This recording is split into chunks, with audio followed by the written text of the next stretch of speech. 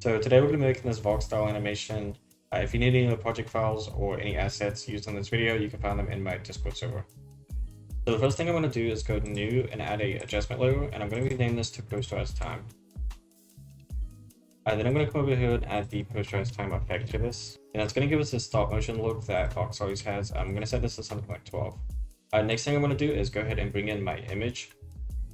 So I'm going to be using this image here. I'm going to go ahead and scale it up, and then I'm also going to bring in my overlay. If you want to find the exact assets I'm using, you can find it in my Discord server. So this overlay is a little bit big, so I'm just going to go ahead and scale it down, about right here.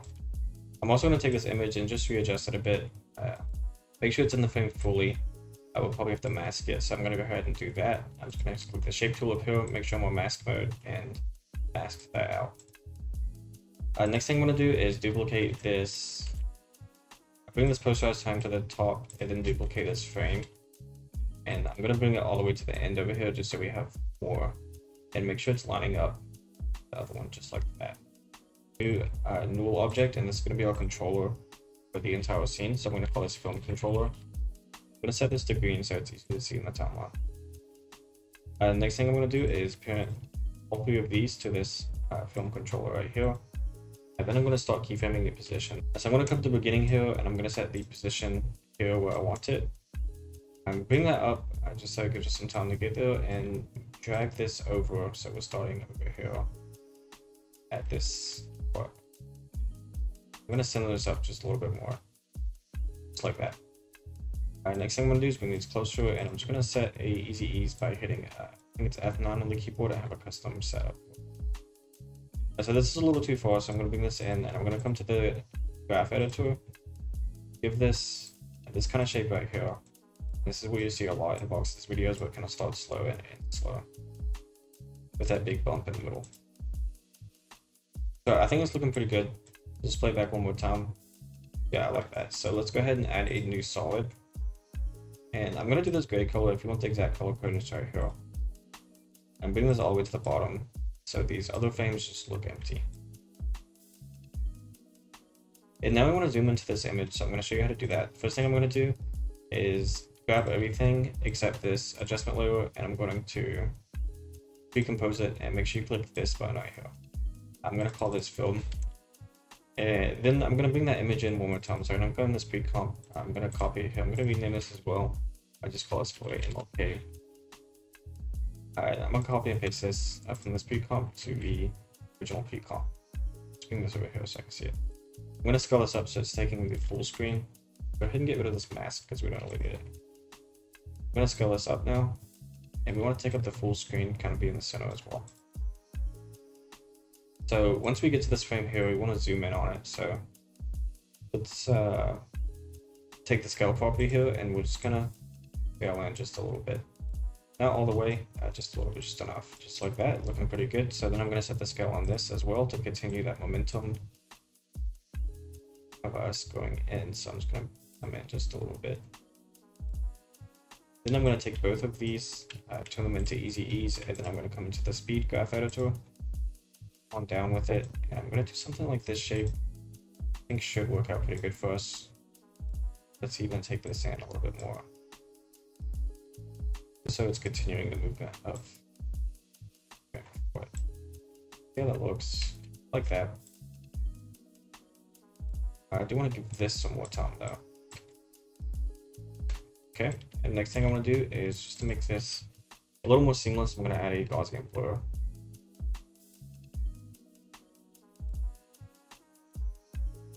And just put this on the film here, and I start at 0, and then as we work up to this transition, we're going to go up to, like, let's say 20. No, it's a little too much. 20. So I'm going to continue that blur on this as well. So I'm just going to set a keyframe here at 20, and then I'm going to come down here and set it to 0. So now that should make it a little bit better with this transition. Yep, I think that's looking pretty good. I like that. I do want this to be a little bit quicker, and I'm actually editing the right keyframe. I want this to be a little bit quicker than the scale, so I'm liking that. I'm going to add a lot more time to this scale as well. Come into the graph editor, make sure everything's looking good. Okay, I think that's pretty good. Now let's go into that text effect. So to do the text, I'm gonna select the text tool and just type in Martin Luther King. I'm gonna go ahead and scale this up so it's a little bit bigger. I think it's a little bit too big, but this should be good right about there. So I'm gonna bring this text over here a little bit more so it's fully in. And next thing I want to do is take this rectangle tool, and it's going to be a background for the text. So I'm going to set our stroke to be 0, and let's just set this fill to be a solid color. I'm actually going to turn the stroke off completely. I'm putting this behind this, and I'm going to call this text background. I'm going to resize this just a little bit so everything matches. I'm going to take this anchor point and move it over here because we will be changing the size of this. So it would be good to have it in that corner. And I think this is a pretty good size for it, so I'm happy with this. I'm going to bring this over here to match up with the text logo as well. So the next thing we're going to do is set this text as a track matte to this rectangle. So we want this rectangle, we want this text to only show when it's inside this rectangle. We'll see why in a minute. So I'm going to change my modes and then set this track matte to be the text background. And then I'm going to turn on the text background here so we can still see the text background. So now if we move this text, it should disappear when it's not inside that rectangle. We're going to be keyframing the start. So I'm going to set this start like this and then bring this up. So we have our words coming in.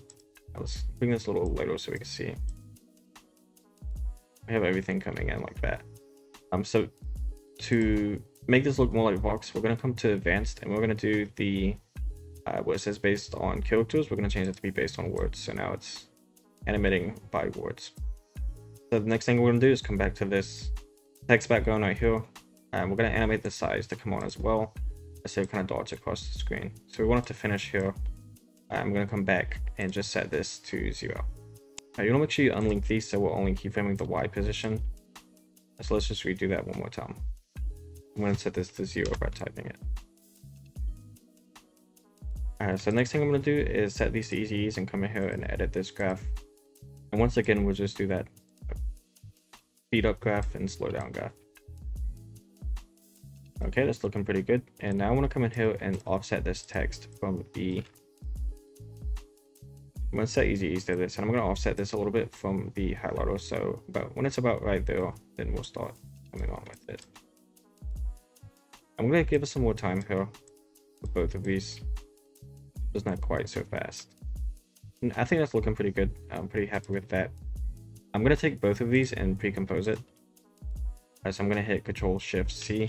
I'm going to rename this text. And again, make sure you have this selected. I'm going to come into this pre-comp and just move everything up beginning of the layer so we know how it's working. So next thing I'm going to do is select my pen tool, and I'm going to change the shape just to be something like 25 is good. And I'm just going to draw a highlight around MLK here. So it doesn't have to be perfect, just close enough is fine, because this stroke is pretty big, so it's going to be a pretty forgiving outline. So I've drawn up my outline. First thing I'm going to do to this outline is add a glow effect to it. And then I'm going to set the blend mode to something like overlay. I think that looks pretty nice. You can also do multiply. It really just depends. Actually, in this particular case, I like multiply, so I'll probably keep it at that. Next thing we're going to do to animate this is add a trim paths. The way we do this is going to be a little bit different than we did the other one. So I'm going to set the end first, and then I want to start at 0. And we want to also animate the start to be at 50%. It's going to give us only the top half. So if we play it back, it looks like this. And I think that's pretty good. I'm going to set the keyframes on this as well. We're not going to do the hump this time. We're just going to have it start fast and end slow. I like that. I think it's still a little bit too fast, so I'm just going to drag these out over here. Alright, now I'm going to bring my text layer back in, and I'm going to split the layer here, doing Control-Shift-D, and just delete this so we're at the edge. And I want these both to happen at the same time. So I think it's pretty good. Let's see what that looks like. Yeah, I like that. So I'm just going to bring my adjustment layer up here so we make sure it's at the top. I'm going to rename this shape layer to be MLK. So the next thing we're gonna do is do that newspaper effect. So I'm gonna go ahead and bring mine in now. So I've got my newspaper in, and well, this can be a real simple effect. We're just gonna slide it in from the bottom. So let's go ahead and bring that up. And I want to really focus on this, so I'm just gonna make mine a lot bigger, so it's easy to focus on this 2000 watch. And I think that's a pretty good position for it. I'm gonna come in here and change my position property and make sure I'm at a good spot in the timeline. And I want it to be here when it finishes, so I'm gonna set this over here. I'm just gonna come down with this right here. So it's just off the screen. And once again, we'll come in here, set this to easy ease, and give it that speed bump on the graph.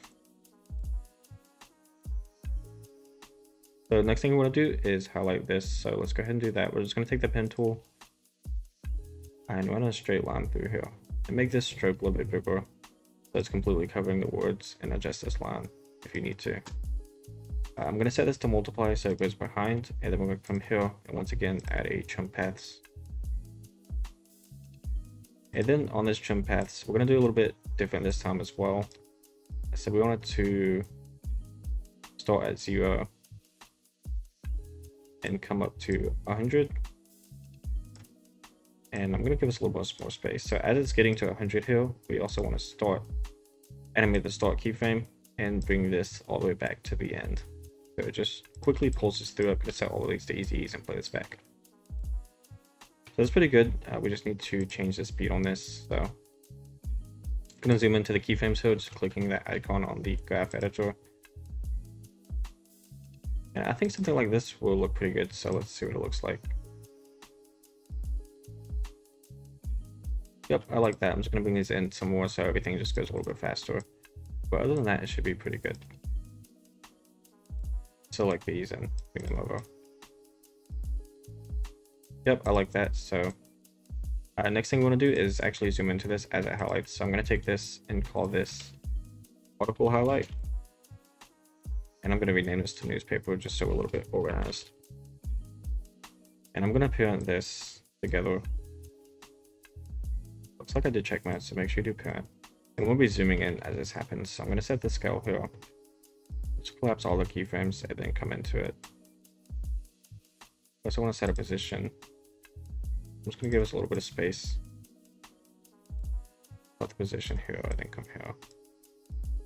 Come up with it. I'm going to set all of these to easy ease.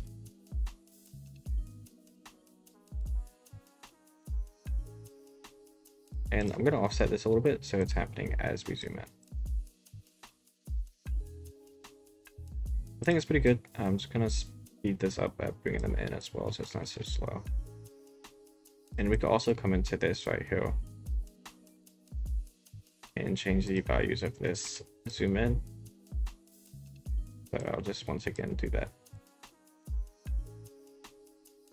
Same kind of graph where it's fast, slow. Peace. I think it's pretty good. Like that. I might just need to add a little bit more time. It's pretty good to me. So I think that looks pretty good. Hopefully learn something from this, just to kind of get a grasp on the style and kind of an idea of the style.